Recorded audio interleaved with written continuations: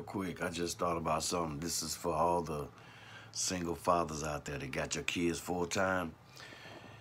If you have a child that's under the age of 18 and you have them full-time, you need to go down to the Social Security office and get signed up to where they can send you a check because you're the full-time parent.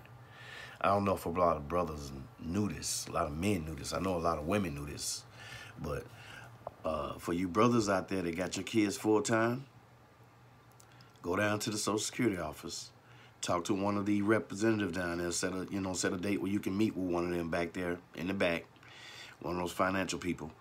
Let them know that you have your kids full-time. And by letting them know you got your kids full-time, they'll set you up to send you a check, from the government.